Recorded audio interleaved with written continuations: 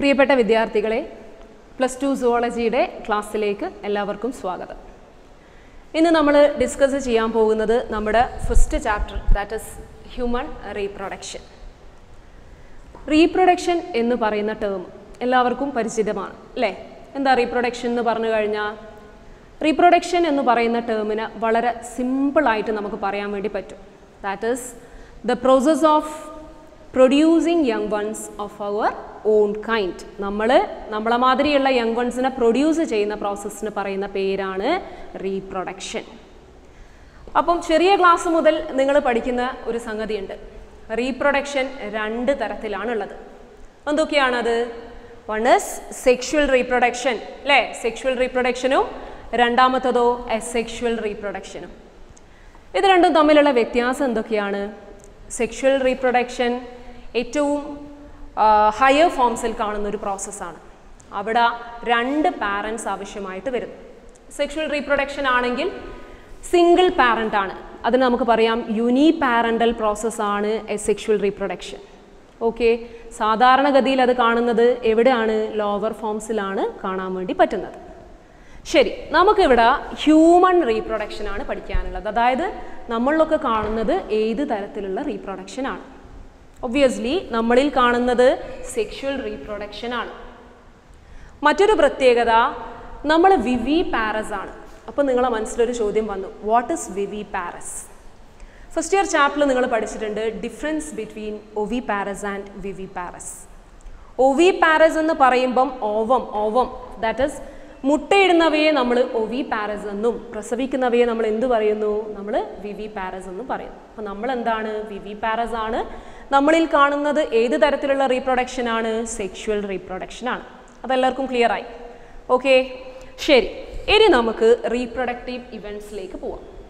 Reproductive events. അപ്പം reproduction എന്ന് പറയുന്ന പ്രോസസ്സ് ഒരൊറ്റ സിംഗിൾ ഇവൻറ്റിലൂടെ അവസാനിക്കുന്നതല്ല. അവിടെ സീരീസ് ആയിട്ട് അല്ലെങ്കിൽ സീക്വൻസ് ആയിട്ട് ഒരുപാട് ഇവൻറ്റ്സ് ടേക്സ് പ്ലേസ് ചെയ്യുന്നുണ്ട്. എന്തൊക്കെയാണ് ഇവൻറ്റ്സ് എന്ന് നോക്കാം. ഒന്നാമതായിട്ട് ഗാമറ്റോജെനിസിസ്. ഈ പറയുന്ന ടേമിൽ തന്നെ അടങ്ങിയിട്ടുണ്ട്. എന്താണ് ഗാമറ്റോജെനിസിസ്? ഇവിടെ നിങ്ങൾക്ക് 2 ടേമുകൾ കാണാം. വൺ ഇസ് ഗാമേറ്റ്, രണ്ടാമത്തത് ജെനിസിസ് ആണ്. ജെനിസിസ് എന്ന് പറയുന്ന വാക്കിനർത്ഥം എന്താണ്? ജനറേറ്റ്, ടു പ്രൊഡ്യൂസ്, ഇതൊക്കെയാണ്. അപ്പോൾ ഇവിടെ എന്തോ പ്രൊഡ്യൂസ് ചെയ്യപ്പെടുന്നുണ്ട് അല്ലേ? എന്താണ് പ്രൊഡ്യൂസ് ചെയ്യപ്പെടുന്നത്? ഗാമെറ്റ് ആണ് പ്രൊഡ്യൂസ് ചെയ്യപ്പെടുന്നത്. അപ്പം നിങ്ങളെ മനസ്സിലൊരു സംശയം വന്നു, എന്താണ് ഈ ഗാമെറ്റ്സ്? ഗാമെറ്റ്സ് എന്ന് പറഞ്ഞു കഴിഞ്ഞാൽ പുരുഷന്മാരിൽ അത് സ്പേമും ഫീമെയിലിൽ അത് എന്തും ആവുന്നു? ഓവവും ആവും. അപ്പം പുരുഷന്മാരിലെ ഗാമെറ്റ് എന്ന് പറഞ്ഞാൽ, അതായത് മെയിൽ ഗാമെറ്റ് എന്ന് പറഞ്ഞാൽ സ്പേമും, ഫീമെയിൽ ഗാമെറ്റ് എന്ന് പറഞ്ഞാൽ എന്താകുന്നു? ഓവവും ആവുന്നു. ഈ സ്പേമും ഓവവും പ്രൊഡ്യൂസ് ചെയ്യുന്ന പ്രോസസ്സിനെയാണ് നമ്മൾ എന്ത് പറയുന്നത്? ഗാമറ്റോജെനിസിസ് എന്ന് പറയുന്നത്. So what is gametogenesis? Gametogenesis means production of male as well as female gamete. Right. രണ്ടാമത്തെ സെക്ഷനിലേക്ക്, അതർവൈസ് രണ്ടാമത്തെ ഇവൻറ്റ്സിലേക്ക് പോവാം. എന്താ രണ്ടാമത്തെ ഇവൻറ്റ്? That is insemination. ഈ ഇൻസെമിനേഷൻ എന്ന് പറയുന്ന ടേമിൽ നിങ്ങൾക്കൊരു കാര്യം കാണാം, ദാറ്റ് ഈസ് സെമൻ. അപ്പം സെമനുമായിട്ട് ബന്ധപ്പെട്ട എന്തോ ഒന്നാണ് ഇൻസെമിനേഷൻ. നമുക്ക് പറയാം, മെയിൽ റീപ്രൊഡക്റ്റീവ് സിസ്റ്റത്തിൽ നിന്നും സ്പേം ഫീമെയിൽ ബോഡിയിലേക്ക് ട്രാൻസ്ഫർ ചെയ്യപ്പെടുന്നു. ഈ ട്രാൻസ്ഫറിന് പറയുന്ന പേരാണ് ഇൻസെമിനേഷൻ. കുറച്ചുകൂടെ ക്ലിയർ ആയിട്ട് പറയാം, what is insemination? Insemination is the process of transfer of semen, otherwise sperm, from male body to female reproductive tract. അപ്പോൾ ഇവിടെ നമ്മൾ 2 ഇവൻറ്റ്സ് പഠിച്ചു. ഗാമറ്റോജെനിസിസ് പഠിച്ചു, അതുപോലെ തന്നെ എന്തും പഠിച്ചു? ഇൻസെമിനേഷനും പഠിച്ചു. ഇനി നമുക്ക് നമ്മുടെ മൂന്നാമത്തെ ഇവൻറ്റിലേക്ക് പോവാം. എന്താണ് മൂന്നാമത്തെ ഇവൻറ്റ്? That is fertilisation. ഇത് നമുക്ക് ചെറിയ ക്ലാസ് മുതൽ നമ്മൾ പഠിച്ചൊരു സാധനമാണ് ഫെർട്ടിലൈസേഷൻ. ഓക്കെ, സോ ഫെർട്ടിലൈസേഷൻ എന്ന് പറഞ്ഞാൽ അവിടെ സ്പേം ഉണ്ട്, ഓവം ഉണ്ട്. ഇവർ തമ്മിൽ നടക്കുന്ന ഫ്യൂഷനെയാണ് നമ്മൾ എന്ത് പറയുന്നത്? ഫെർട്ടിലൈസേഷൻ എന്ന് പറയുന്നത്. അപ്പോൾ എന്താണ് fertilisation? It is the process of fusion of male as well as female gamete.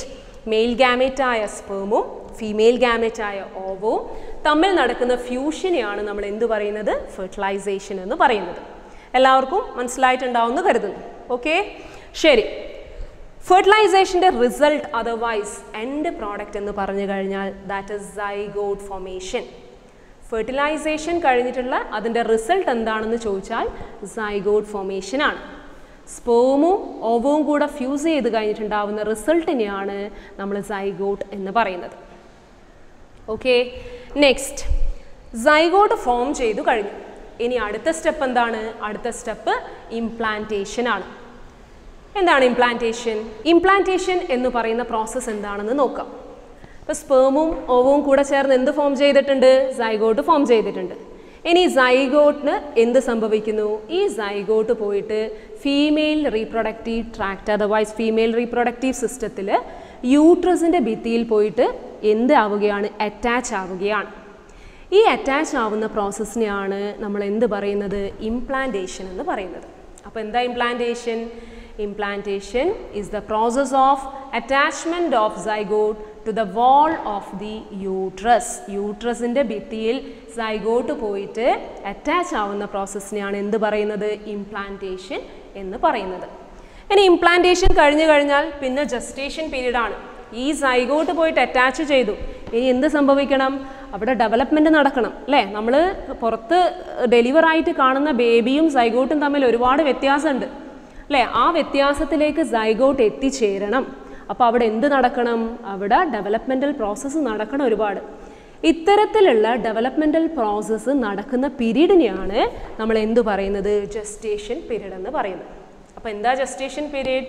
ഈ സൈഗോട്ടിനെ ഇനി നമുക്ക് എംബ്രിയോ എന്ന് പറയാം അല്ലേ? എംബ്രിയോയിൽ നടക്കുന്ന ഡെവലപ്മെൻ്റൽ ചേഞ്ചസിനെയാണ്, ആ ചേഞ്ചസ് നടക്കുന്ന പീരീഡിനെയാണ് നമ്മൾ എന്ത് പറയുന്നത്?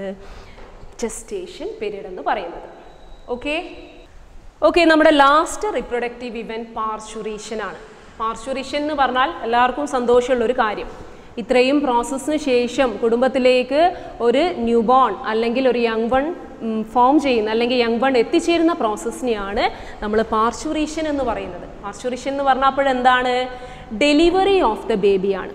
ഫുൾ ടേം എത്തിക്കഴിഞ്ഞു കഴിഞ്ഞാൽ, എംബ്രിയോണിക് ഡെവലപ്മെൻറ്റ് കംപ്ലീറ്റ് ആയി കഴിഞ്ഞാൽ ബേബി പുറത്തേക്ക് വരുന്ന ഡെലിവർ ആവുന്ന പ്രോസസ്സിനെയാണ് നമ്മൾ എന്ത് പറയുന്നത്? പാർച്വറേഷൻ എന്ന് പറയുന്നത്.